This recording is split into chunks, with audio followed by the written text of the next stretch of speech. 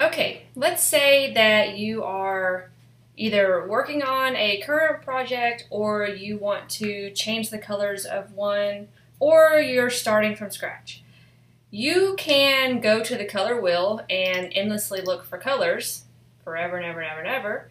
You can go to your swatches and be stuck with the first 5 that it gives you. Or you can use Adobe Color themes and start searching for ones that have already been created or working on creating your own.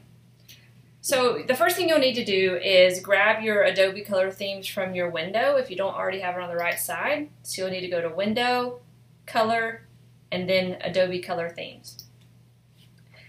And from this, you'll likely start on the Create button. And the first thing you'll notice on the Create button is a color wheel and 5 swatches at the top. The items on the color wheel are related to the color mode that you choose. Right now it is set for analogous. You can go through the color rule and you can change all the way down, just like we talked about in our lecture, for compound, complementary, shades, etc. You can also go to custom and move this around to whatever color that you want. If you're on one of the predetermined rules, you can grab one and the rest will follow if you grab the middle one. So you can go all the way around, and as you're going, the swatches above change. So if you get to a point where you really like the set of 5 swatches, from this dialog you can add this to your swatches. So you would just hit Add to Swatches from here, and then go to your swatches and you will see them in a new color theme at the bottom. You can change the name of that color theme if you think it's something you're going to use often, and start grabbing from these swatches. So if you have a pre-made flyer, you can click on your colors and change them like you would any other swatch. Another way that you can utilize color themes is to go into here and you can explore on what others have done. So if you hit explore, you can see some popular swatches that people have made, the ones that are rated it's by most popular, but you can change it to any of these items: most appreciations, most used, random. So as you're scrolling through these, if you find something that you really like, you can hit the 3 buttons at the bottom and click Add to Swatches. And again, you go to your swatches and it appears at the bottom all the new ones. So again, since it's in your swatch palette, you can click any of these items and change all of your texts and everything else as you go along.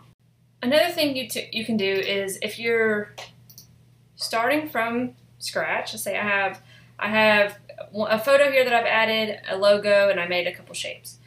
If I want to grab colors from this image and that logo, I can create my own theme. So I can use my eyedropper tool, grab a pink. It then changes my fill color. Can right click that and hit Add to Swatches. I can, right now the eyedropper is full, you can see that it's black. I can click off and now it's white and grab another color. So now I have the blue. Right click that, hit Add to Swatches. Unload the eyedropper, fill it up again, right click, hit Add to Swatches, fill up with the green, right click, hit Add to Swatches. So if I go over here to my swatches, I now have some colors to choose from Starbucks. I can put these in a group if I want, so new color group. I'm going to save this as Starbucks. And I'm going to drag, and hold down Shift and click from the bottom to the top, drag into Starbucks. So I have 5 colors here. I can then add it to my CC library. And this we can talk about over the semester, but the CC library, the cool thing about that is if it's some colors that you're going to use over and over again in all of your deliverables, you can grab them from your library to use in everything that you design. So these are colors that I use all the time, but I just added the Starbucks ones and I've got the colors there. You can then go to your library and organize by folder down here. So creating group and adding them into the Starbucks. But going back, so I can go back to my flyer and I can go to my swatches and choose the colors that I just grabbed. So if I want them to be kind of a continuum from the image,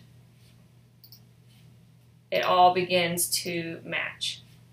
And if you get one, like this one's not perfect, I can grab it again. So I can grab this shape, go to my eyedropper tool and grab the color, and it changes slightly.